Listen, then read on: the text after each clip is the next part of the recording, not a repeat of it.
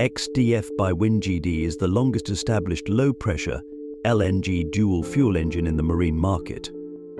The next-generation XDF technology, iCER, intelligent control by exhaust recycling, brings even greater efficiency. This is how it works.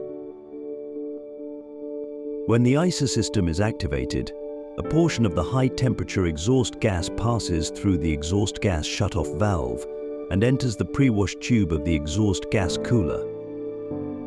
After undergoing its initial cooling process via circulating water, the exhaust gas moves from the base to the top of the exhaust gas cooler, where it remains in full contact with and is further cooled by the filler material and cooling water.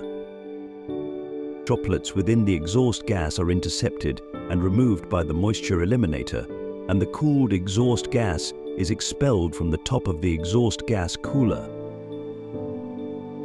The exhaust gas then re-enters the engine by way of the return tubing to participate in the combustion process, and in coordination with the engine, controls the dynamic oxygen balance within the cylinder, thereby achieving control over the engine's combustion.